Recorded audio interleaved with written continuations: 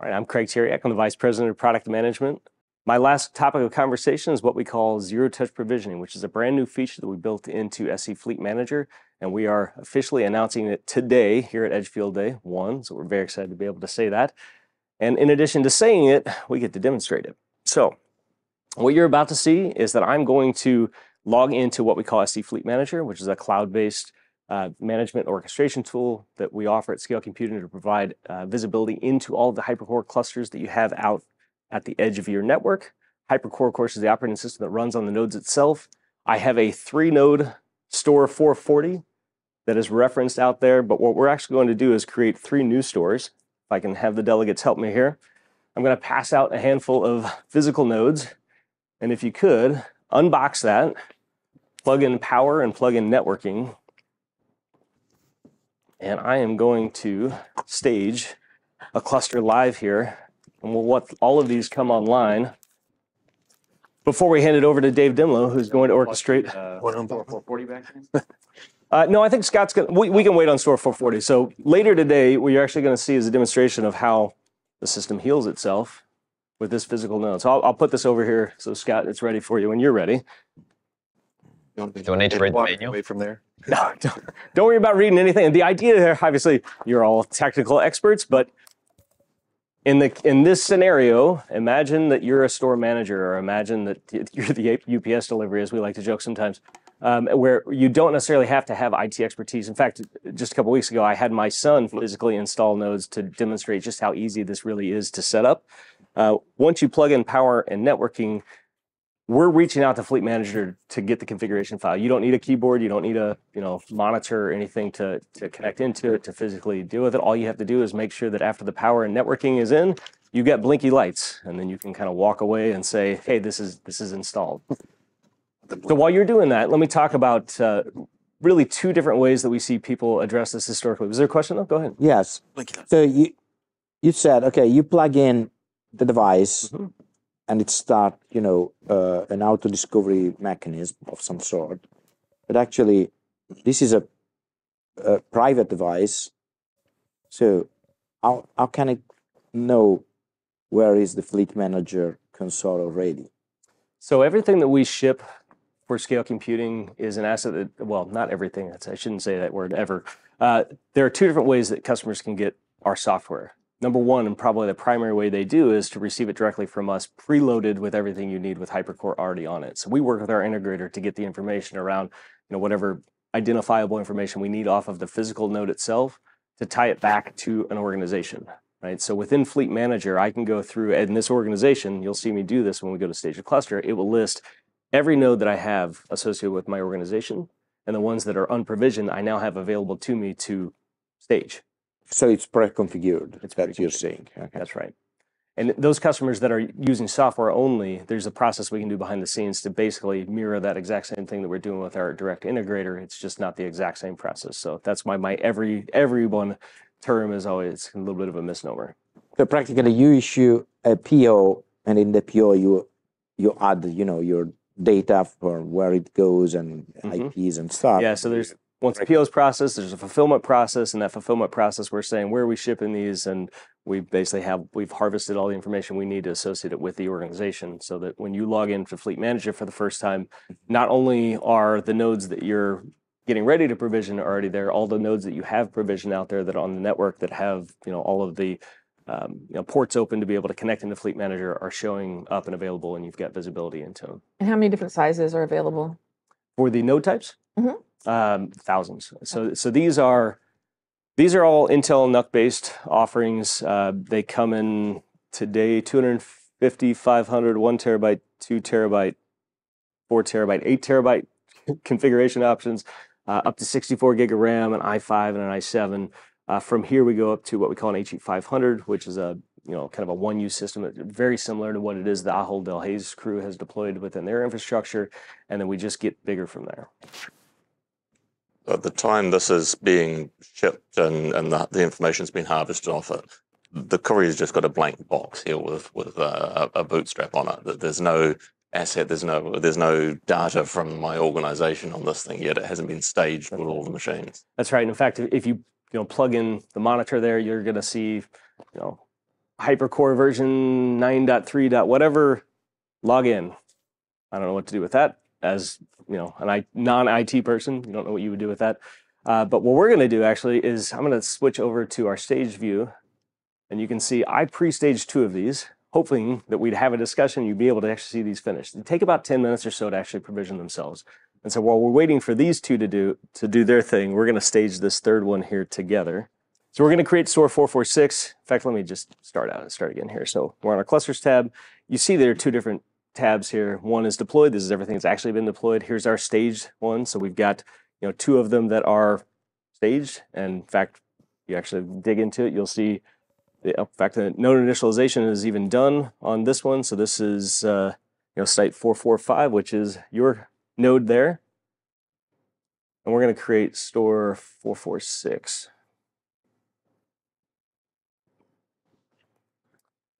Just type in the IP information. Okay.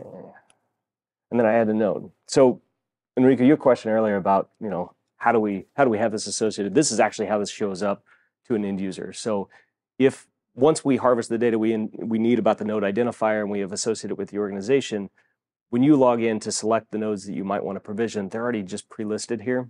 And so I think ours is 4792. You can see it's already online, but it's not provisioned yet, so it's available to me to add here. I'm going to give it a LAN IP, backplane IP. Just double check my work here, and notice, you know, some of the other information that we have in here, in addition to the identifier, things like the software serial license. So those of you that unboxed it and saw right on front, here's a software serial license with some, you know, click here and go here. You don't necessarily have to keep that. You don't have to have that centrally. We pre-populate that associated with the node identifier, and then I'll create that cluster. So our store 446, you can see the nodes are initializing, which is the very first step. Actually, the very first step is the node has to come online and it has to validate, hey, it's connected, it can communicate. The next thing it does is reach out and say, hey, it's me, let me have my secure you know, node configuration file. What I'm demonstrating here is single node systems, but if this were a 3-node system or a storage node, or wouldn't really matter the node type, the process is kind of similar.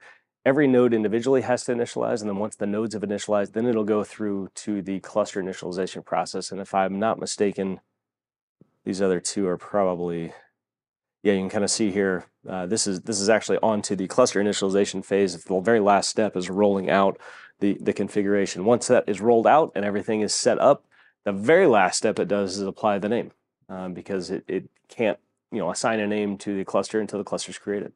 And so you'll start to see all that populate here as well. I got a question. Please. This may be part of me being remote out here. So I just want to clarify. So I can take one of these Nooks, drop ship it to a franchisee, to a site, walk them, basically have them plug it in, and then I can bring it up. And then if, say, one dies, I can do the same thing, shoot the cow, as you said earlier. Shoot that cow, drop ship one of these to the site, and have another one up and running pretty quick. Yeah, clarifying. I think that clarifies it well. In fact, there's here's another one that I'll leave you with. Is I talked to a person, I wouldn't even go to, it's a retailer, that was basically describing these as disposable units of compute. So if it does fail, you just throw another one in and life's good. I will say, we recognize that this is the ideal scenario, right? You're drop shipping directly to the store and you've got somebody there that can physically plug it in the right spot and do all that. We recognize, though, that it's a big ask of customers to take that responsibility on. I kind of liken it to, years ago when we first came out with the rolling updates, we would ask our customers to apply an update to their cluster, and they would almost always cringe because they were Windows administrators and they spent their entire career dealing with Patch Tuesday. And like, you really want me to trust your update in the middle of a workday? I don't know if I can do that. Over time, we expect people will start to get more and more toward that. But right now, though, we're optimizing. Despite talking about this as directly shipping to end users, we recognize there's a broader process that's likely going to have in a staging concept, where this is solving just a piece of that puzzle, and beyond that is other things you would have to do in a staging environment to really optimize that. So eventually they would have comfort to be able to ship directly to the store. One of the things that I'm referring to in that is with zero touch provisioning, that configuration file is coming directly from Fleet Manager. But the way HyperCore is architected, it actually supports what we call one-touch provisioning, which takes that same configuration file, allows you to put it on the back, put it on a USB and plug it into the back of the nodes and have that configuration file applied locally. So I know there's no data on these because they're just coming up, but what happens to, like, how secure are these if this does die? How much data is on here that I have to be thinking about? At this stage, right now, there's nothing. Nothing. You mean once you actually have your workloads up and running on the system, whatever data you've stored there locally, obviously would live within that device, and there are things you can do to encrypt that along the way to make sure that there's no access to that. And what kind of? I'm just kind of thinking like the whole life cycle of it. So like if it dies and there's data on it, there's the process of getting the data off of it, but there's also the process of like environmentally, like where does do you guys have a process for reclaiming them or helping people with it, or like what goes? So there are some customers that will want to keep that, and we can provide the security of basically everything they need to be able to keep that node there with them. I will say actually that's kind of the ideal scenario, is if something dies, a customer retains it, especially when you're talking this size, because of the price point being as low as it is. And you start to factor in the fact that every single time you're going out to a site that's rolling a truck, everything is designed around preventing that exact experience. And we don't necessarily want to have someone do that just to go reclaim, ship this back to us. Question is there a point in this boot up process that we don't want to unplug it? Is there, like, when you're walking someone through it, it's like, hey, I plugged it up on my desk, but I meant to plug it up in the rack or in this box? Let me tell you how many times I've done that exact thing. Right. No, it handles it really gracefully. In fact, Scott's going to go through a demonstration later today about this management engine that's built into HyperCore that is really around state machines and understanding this really complex environment that it might be in, so that it can make safe and sane decisions in that environment. And that process will be handling all of the node initialization, cluster initialization, so that if there are issues like that, it can sanely either bail or pick up again when it's connected. Okay. Hey, we've got a completed cluster initialization. And it looks like we've got one left to go, which as expected, store 446. Since we did that live, it's going to take a few more minutes here, but rest assured, at the end of this, we'll have 3 fully deployed clusters. In fact, let me go out here and we'll see if the name has been applied. You can see actually here one of them, name is in the process of being applied. So right now it comes in as a generic HyperCore system. The other one, if we search for store 443, it looks like they're both in that state. So we just have to give it a minute to apply the name. And the very next thing that we're going to be able to do then is to have Dave Dimlow, our VP of Product Strategy, kick off an Ansible playbook that's going to populate all sorts of workloads on here. Everything from containers running in Kubernetes with an Avasa agent to a Google Anthos agent to be able to manage this through that, or even Azure Arc, and all of that is automated. That VM storage system that's initializing, that VM storage system, is that still your own file system and storage technology from prior? Is that why? It is. So it's actually a block-based storage engine. Right. Yep. Right. And it's Ceph, right? It's not Ceph, although you can. No, replaces Ceph. It replaces Ceph. Right. Yeah. That's what I remembered. And that's still using that. We're still using that, and I would say it's one of the bigger differentiators we have in the market, is because the storage layer that we've created is unbelievably efficient. It's designed to be consumed by the KVM hypervisor or KVM based hypervisor that we ship with the product, which is what allows us to run in 4 gig of RAM or less and run on Intel NUC and smaller form factors like this. While we're on data, I suppose, protection-wise, backups for stateful VMs, what options have you got there, and how does that kind of fit within the system?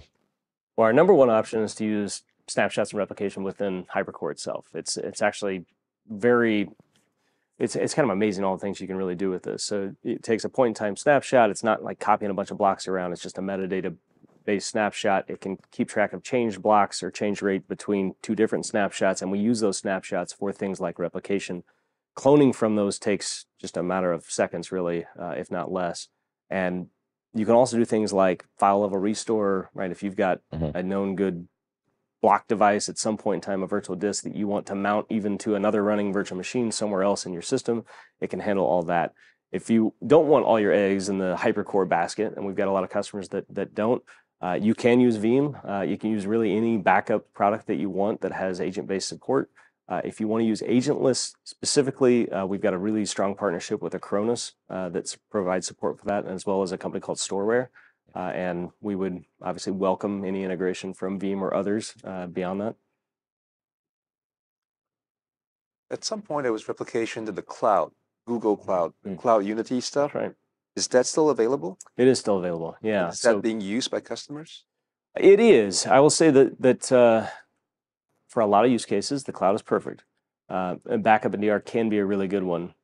Oftentimes, though, if they do have another facility that they can put another node in, they want to control that themselves and run it on premises. So what you're describing, just for everyone else out here listening in, is what we call Cloud Unity, which is a product where we have virtualized one of our nodes and we run it as a target that you can use for replication, and it's hosted on GCP, Google Cloud.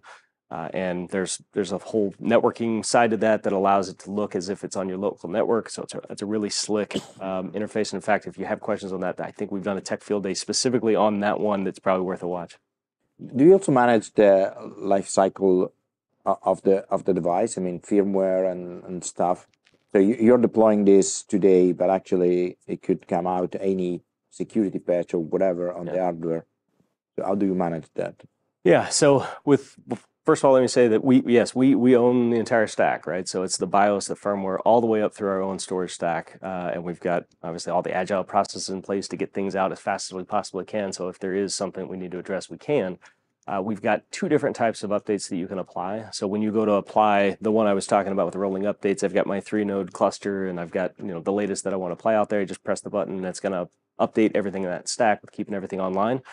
We also have what's called an in-place update, which is basically if we're not making a change to that scribe storage layer or something that requires the machines to move around, they can be in place and we can just update the packages, restart services, and it's a fairly quick update from that. We provide that. I mean, we've got releases typically on a weekly, bi-weekly basis that we have available to customers if we need to deploy it. We usually surface them in the user interface once a quarter or so for people that want to apply it themselves, and a lot of people do. But it said if they don't, we can always apply that for them to make sure they're up to the latest.